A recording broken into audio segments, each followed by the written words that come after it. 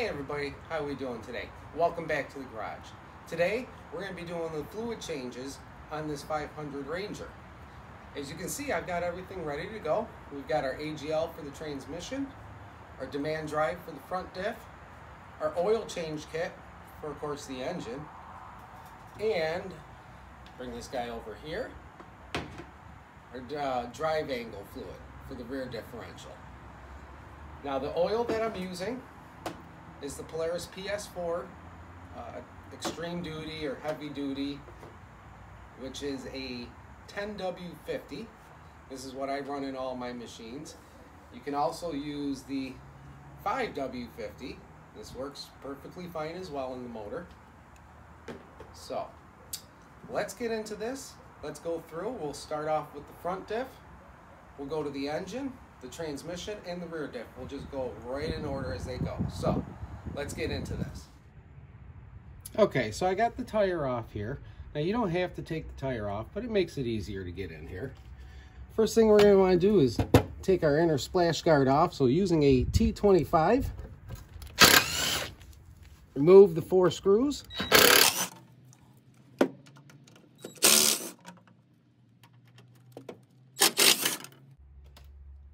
And remove your panel. Now using an 8mm Allen, working from the top, and using your ratchet, you're going to get your check fill plug taken out. There we go.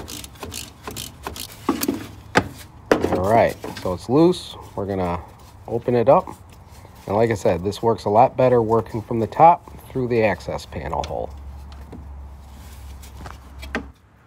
Alright, so like I said earlier, just come right down through the top here, and you can get to that fill check plug. Now, we're going to come down here to the bottom of the machine, and right here in this front hole, right here, there's the drain plug for the diff. Alright, so using a 7/16, we're going to take this plug out and drain the front diff. Alright, so get under here, brake free.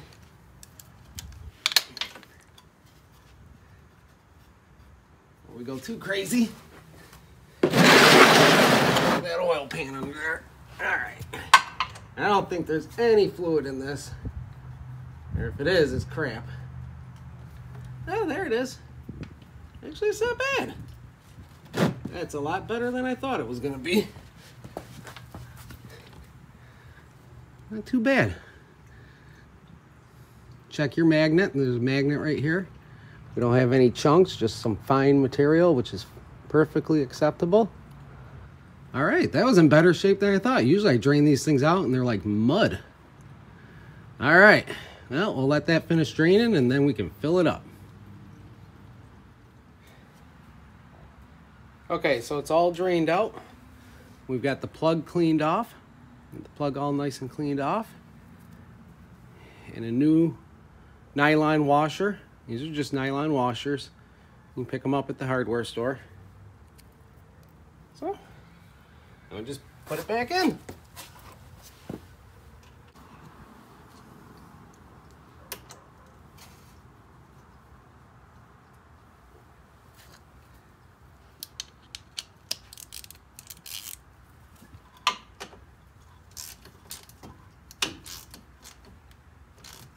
And tighten it back up. And don't overdo it. It's just a nylon washer, so just snug. Alright, so now we're back on this side. Now we're going to take our demand drive fluid with our pump. Okay, we're going to just come up in here. Stick the hose into the fill hole. And start pumping. And there we go. You just keep pumping it until it starts to overflow out. Okay, so now that we got it filled up, we're going to take our drain plug, clean it off. Make sure you inspect your O-ring. If it's damaged, replace it. I'm also going to bring you all down here. You can see, I don't know if the camera will focus, but right there, you can see the fluid is just at the top of the threads, or at the bottom of the threads there. So that's where you want it. Now we're gonna reinstall our drain plug, torque it down, put our cover back on our wheel, and we can move on to the next section. Now it's time to do the transmission. So on the passenger side of the machine is where you want to be working at. Right back here, as you can see, I've already put my ratchet in, is the fill check plug, and that's an 8mm Allen as well, just like the front. And we're gonna break it free. And like I've stated in my previous videos, make sure that you clean out any dirt, sand, mud, any crap that's inside these plugs before you put your tool in, because you don't want to strip these out. So let's get this guy out. And there we go. There's our drain plug. Okay, or not drain plug, fill plug. What you're going to want to do is come underneath the frame. Okay. And see these 3 holes? They kind of look like a triangle almost. Your drain plug is in this middle one. Oh, here's your frame.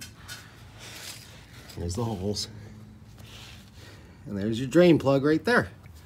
Same thing. It's the 8mm Allen. Clean that out. Remove it and drain it. Now I'm not going to remove and drain this plug on this machine, because if y'all seen my other video, this is a new transmission, so this transmission's already empty, but that's how you do it. Same thing, just take your drain plug out, drain it, just like your front diff, check your seals, clean it, put it back in.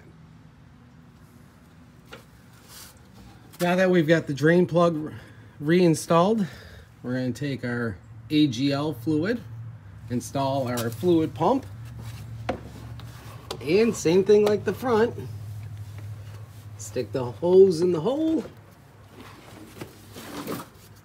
and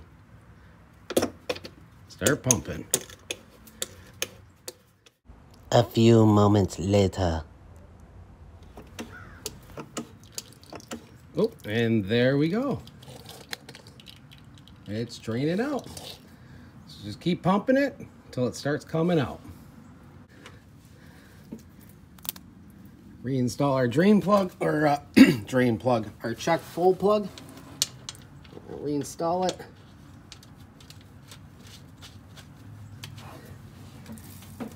And tighten it up with the 8mm.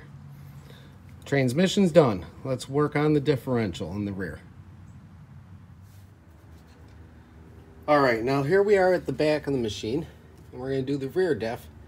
Now the fill check plug is just your 3/8 ratchet into it. Get in there. Again, make sure you get all the dirt out of it. And you just take it out. Easy peasy. Nice big check plug. And if we were checking it, you just make sure that the fluid level is at the threads. And you stick your finger in there and yeah, she's low. All right, now it's time to get the drain plug out, which you can't see it from here, but it's right behind that piece of aluminum there. So what you're gonna wanna do, get the oil pan out of the way, is this hole here. So all the holes are round, except for this one's oblong. And there's your drain plug right there, okay? It's a 13mm. So let's get that bad boy out. Alright, so we're just going to stick our ratchet up through this hole. Actually, alright, going to start from here. Alright, so we're underneath. Put our ratchet on. It's like the blind leading the blind over here, jeez. Come on, get on the bolt. There we go. Alright.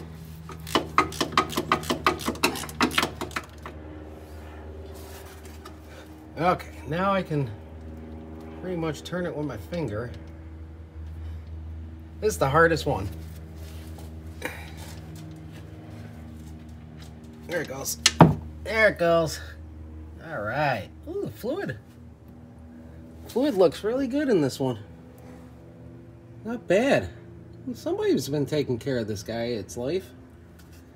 All right, so we're gonna let that drain out and we're gonna fill it up. All right, now that we've got the drain plug in, now we're gonna take our angle drive fluid. I'm gonna put one of these on the top and just fill it up. Just squeeze it in. Now it's gonna dribble out. It always does because it hits the gear and it. So this is 18 ounces of fluid. So you're just gonna fill it up until you got 18 ounces in there. And basically, just like everything else, you're gonna look in here and make sure that the fluid level is at the bottom of these threads, just at those threads. So let me finish this up and I'll show y'all. So now we've got our 18 ounces in there. I'm gonna show y'all. There you go. You can see the fluid is just at the bottom of those threads. So we are good, nice and full. Just check fill plug back in, tighten it up, differential's done. Okay, so now let's get the oil change done. Real quick and easy because there's probably a ton of videos on this. So I take the side cover off because it makes it easier to get in here. You don't have to, you can sneak around behind your side cover. So first thing is, take your oil filter off. Love these things. These are adjustable claws. These things get every filter off. All right, so we're gonna take our filter off. Put our drain pan down there.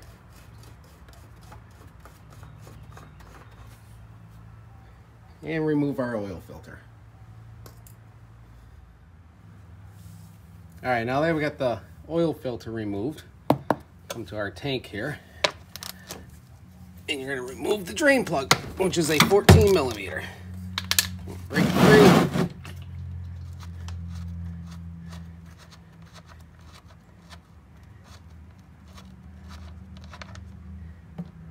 There we go.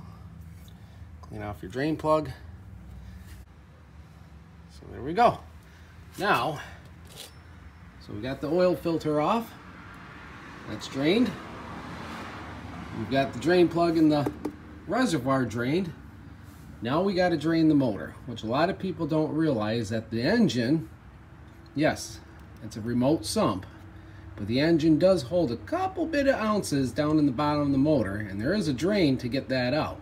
And it's on the other side, so let's go over there. Okay, so we're back over on the passenger side, and right there, that's the drain for the engine. So it's right under the stator housing. That's this guy right here. Okay, so to get to it, down in the bottom of the frame is a big hole. Where is it? Where is it? There it is. Okay, the big oblong hole right there. All right, pretty much all I do is stick my 14 millimeter wrench up through there. Sorry, my camera work's not that great right now. Okay, and break it free. And you should be able to reach right in here and take it out. So let's get our drain pan. Okay, reach back in here.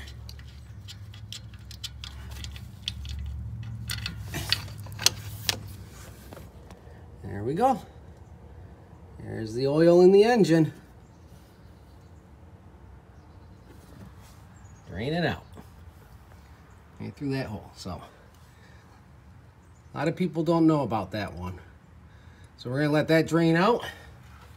We're going to replace our washer here. It's a copper washer. And put the drain plug back in. Alrighty, so now we've got the engine drained, the sumps drained, and the filters drained. What we're going to do is come in here and clean off our filter housing. So that's all nice and clean. Okay. And clean off our reservoir drain plug, new nylon gasket, and install that back in the bottom of the reservoir and tighten it up with a 14mm wrench. You ain't got to kill it. Okay, so now we got our oil filter. There's the Polaris number 2520799, and I'll put in the description like the Wix number and the Fram number, so if you don't want to buy the Polaris, you don't have to. There's other alternatives. And what I like to do is kind of prime this up a bit. Now, you don't want to fill it all the way up, because when you go to put it on, you're going to get oil everywhere. But what I do is I fill it up until it just comes out of the top, and then let it settle. It kind of primes it up a bit. All right, and then we're going to take our finger, of course, a little oil on the O-ring. Okay, and then I'll go this way because I got to hold these hoses up. Hold the hoses up. Spin it on. And tight. There we go. Bam, done. All right. Now, all you gotta do is take your PS4, 2 quarts, and fill up the reservoir tank. All right, so now we got 2 quarts in the reservoir. Put our cap back in. And now what I like to do, this will kind of prime the system up. Take a pair of vice grips, pinch off the top hose to the reservoir, okay? And then fire up the machine and let it run for 5 to 10 seconds.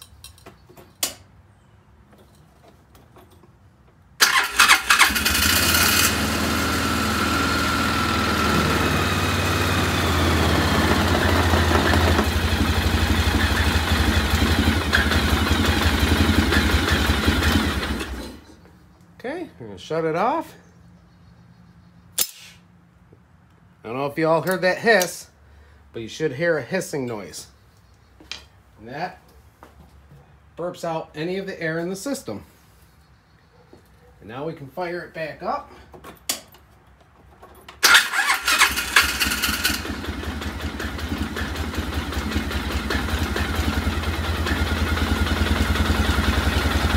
We're going to let it run for a couple seconds, let the oil circulate through.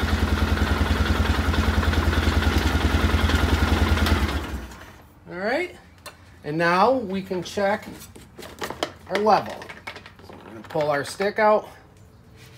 We're going to wipe it off, stick it back in.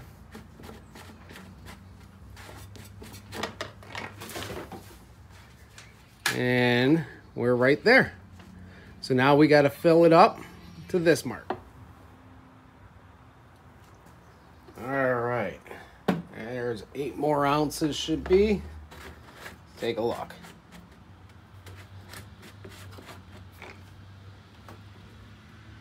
And we're full. All right, and there we have it. The oil change is done.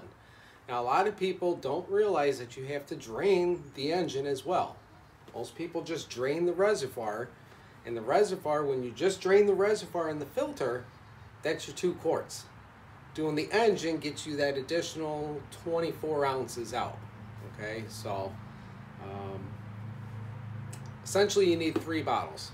So you're going to use 2 fulls and 24 ounces of the other bottle, or those kits come, I don't know where you put it. Some of the kits, because those are for the newer, they also cover like the 1000, so they come with that 16-ounce bottle as well. So that gets you almost all the way there, but it's 2 quarts and 24 ounces to do an oil change on a 500. So, yeah, not too bad. So within an hour's time, we got all our fluids changed. We got the front diff, the transmission, the rear diff, and the engine done. And you're good to go for another year. generally what Polaris says is every year to change your fluids. And the engine, I like doing the engine every 100 hours of service, do an oil change on it. And then your other fluids, once a year I do them. You know, you don't, unless you take it out and you're burying it in the mud, in the water, then check. And if you have any water intrusion in those fluids, then you're going to want to change them. But other than that, once a year, you're good on those other 3 fluids. So, again, I hope you all enjoyed this video. I hope I gave as much information as I could. A little bit of news, we have a Facebook channel now. So if y'all can pop over there, I'd love for y'all to join. The link, if you're on the computer watching this, the link is right at the top in my banner. There's the Facebook channel link. If you're on your phone, just go to my about information and there's a link to it there. Come on over, join. There's a lot more content that I'll be putting on there as well. So, again, thanks for watching this episode of Polaris Nuts Garage. Like, subscribe, share, do what you can, and I'll catch you all on the next one.